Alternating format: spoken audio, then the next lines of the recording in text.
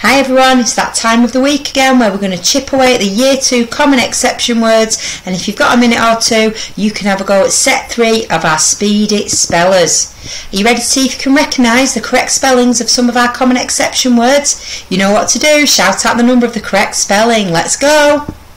Which one is the right way to spell told? T-O-L-D. This has got a word inside a word. Remember, Mrs. G is teaching you to look for that to help you spell them.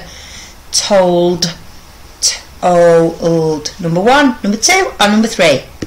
That's it, it's number 3. If you take the t away, we've got the word old. T-O-L-D. Fantastic.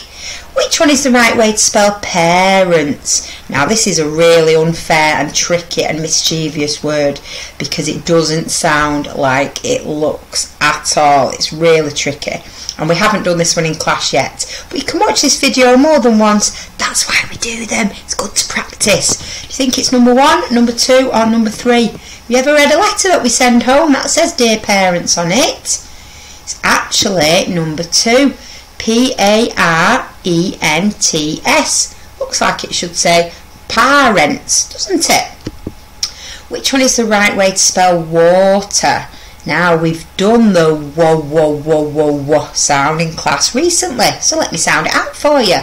Water, water. We like to pretend to be French and say water to help us remember in class, don't we? Is it number 1, number 2 or number 3? There it is, it's number 1. W-A, I want the wasp. T-E-R, well done. We've seen this word in maths, haven't we? When we did halves of shapes, half when we were divided by 2, and when we cut things into half, we've seen this word. Do you remember how to spell it? Again, it doesn't look like it sounds at all. We just need to remember this one. Half. Think back to when you saw Mrs. G write it on the board. Is it number 1, number 2 or number 3? That's it, number 2. H-A-L-F. Fantastic. Which one is the right way to spell door? Door.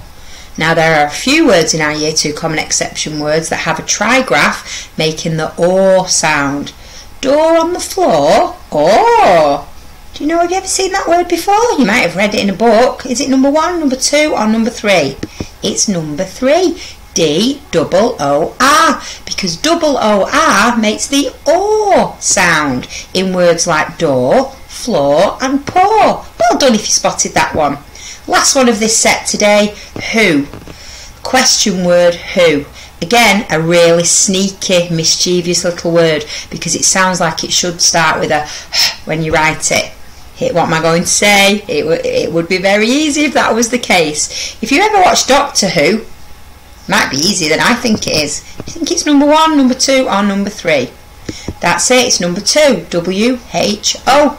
Leave me a like if you'll be checking out set 4 and you're going to be a super speller by the end of the year. Bye for now.